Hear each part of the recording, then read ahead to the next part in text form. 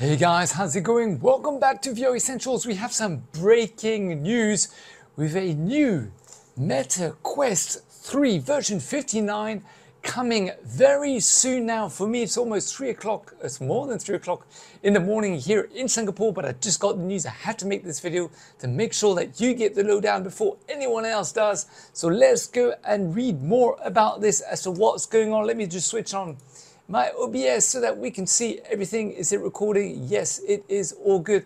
So week of 24th of October 2023, Meta Build 59.0 release notes. What's coming out? Let's find out together, everybody. So these features and enhancements will gradually become available starting the week of 24th, 2023, and will be pushed to the Meta Quest 3, Meta Quest Pro, and Meta Quest 2 headsets.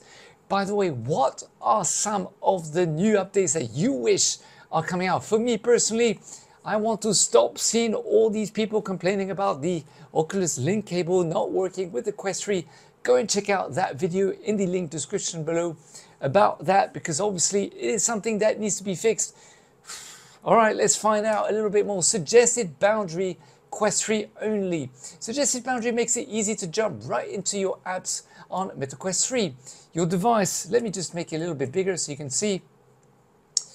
Your device will suggest a boundary for you based on the free space around you.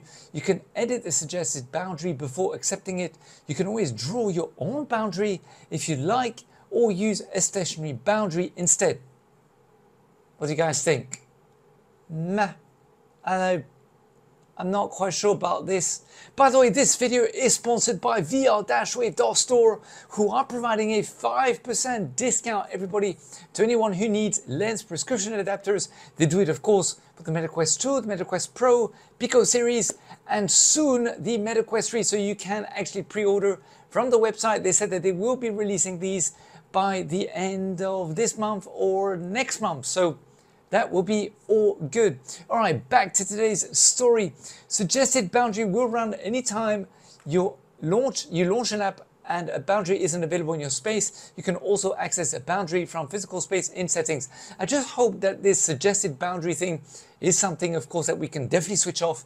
That is definitely optional, because I'm just afraid that the boundary will start to come on and when you don't want it to come on, and all these kind of different issues that can occur with boundary settings. So let's see what happens about this. Do leave some comments below about it. Assisted space setup. Spaces allows games to interact with your environment, enabling virtual content to collide with or hide behind real-world objects or furniture. That's quite interesting. With assisted space setup, your device can run a quick 3D scan of your environment, creating a simple representation of the surface in your room, including walls, tables, and other furniture, so you won't have to manually add them into your space. This seems like some AI stuff. I don't know, how do you feel about your camera really knowing what's going on in your space, guys? Do leave some comments below. Let me know if you think this is a bit of a privacy issue, or do you think this will really add something of value into your experience with the Meta Quest 3. Love to hear your thoughts. Be part of the narrative, guys, and leave your comments below. Assisted space setup will run automatically when you launch an app that uses mixed reality, or you can access space setup from physical space in settings. So again, I hope that this doesn't make the Quest 3 float around, lose tracking, or come up at any point, or create issues in the game. I just hope it's something that could be optional and not forced upon us. This is just, my 2 cents worth.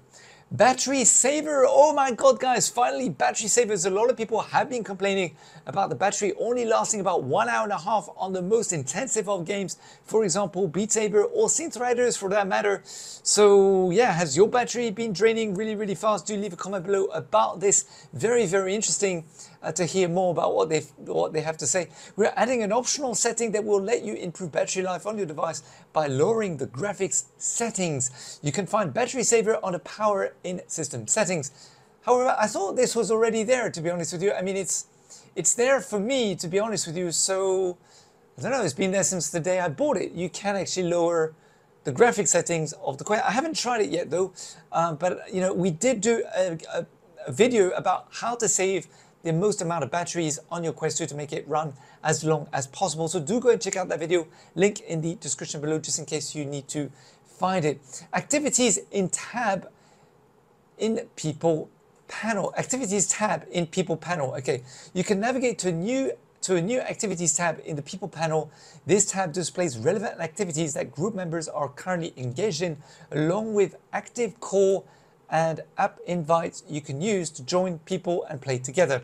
So again, we did a video all about how to disable, enable your privacy settings and be a master of your privacy settings. This to me sounds like it's something that you would need to enable in order for people to know where you are, what you're doing. So again, if you don't want to know what you're doing and you want it to be a bit more private, then I hope that this is something we can disable. Again, guys, leave some comments below. I'd love to get your thoughts. And by the way, this video is co-sponsored by Zyber VR, who also provide accessories for the Meta Quest 3 like Elite straps, and at the end at the end of the month, excuse me, I think next month they're releasing a Elite strap with the battery pack at the back. So do go check them out. They have all types of different things.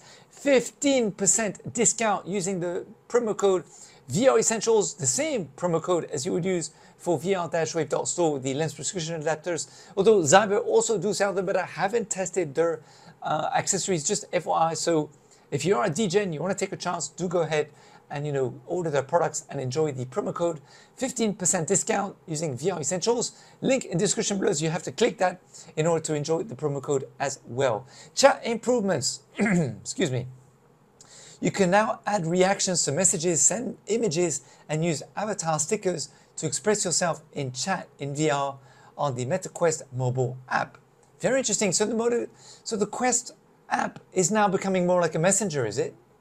Is that what's going on? Is that what's happening? I don't know, it sounds very, very interesting. Hand tracking improvements in mixed reality.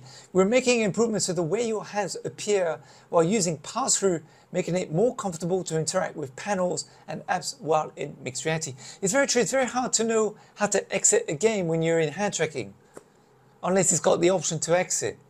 It is quite hard to know that.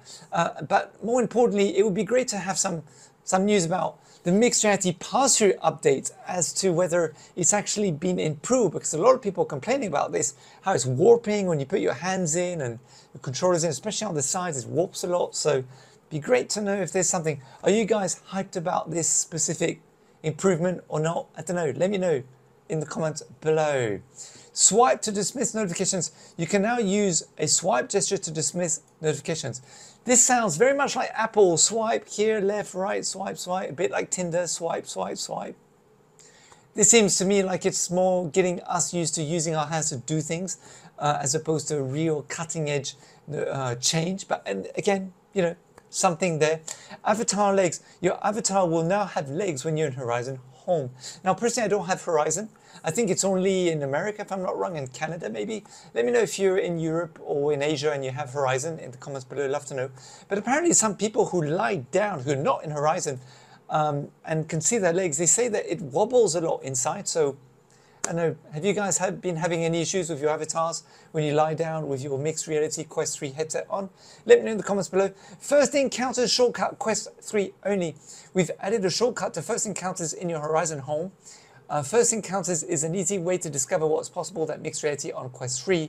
You'll find this available in Desert Terrace, Space Platform, Winter Lodge, and the Quest 3 home environment. Select the spaceship to check it out. All right, fine, great. I haven't tried it actually. Is it good? I know it's free. Is it good, guys? Bug report shortcut. You can now report a bug by pressing the Meta or Oculus 5 times in a row on your right touch controller. Great, excellent, fantastic. Yes, we definitely want to report bugs because there's so many of them, right? I mean, there's a few of them, not many of them, few of them. Pass through, Oculus Link cable not working, battery life. All right, temporarily connecting headset to the VR, to the PC, bug there, it's really annoying as well. Temporarily disabling mobile ASW feature for Link. Due to ongoing issues with temporarily disabling the mobile ASW feature for Link. What is AWS Air something W? I don't know. Wide? Guys, let me know what ASW means, guys. I'm not quite sure what it means. We're updating parental controls to give the teens and preteens extra support on Meta Quest. Parents can now access supervision tools in Meta Family Center directly in the MetaQuest app. The full suite of tools, insights, and resources can now be found under supervision in the MetaQuest mobile app. Now, that's very good. They are good tools, so parents can actually control what apps they can go in, how long they can go in for. So I think that's good that they're taking initiative here, because Apple undoubtedly are going to have to do the same thing. And Pico, I mean, come on, Pico. They have sex things in their library for public to see. I mean, not sex things, but almost. I mean, you know, you got these women dancing. They're pretty much almost naked, and they're like 360 camera thing. I mean, not really something that kids should be seeing, to be honest with you. But you know, I think it's good that Quest are taking the initiative in doing this, as Apple will undoubtedly have to do the same thing as I just mentioned. You'll also soon be able to set daily limits and scheduled breaks for your team to help them manage the use of MetaQuest. These features will be rolling out gradually. Okay, fine. YouTube live chat. Ooh, YouTube live chat tools. That's pretty exciting for Quest. Because YouTube and Meta have always been a bit like this, so it's nice to see them a bit new, you know, new Meta YouTube. Whether you're a casual creator or more serious streamer, having easy access to real-time feedback from your community is key to produce more engaging and social live content.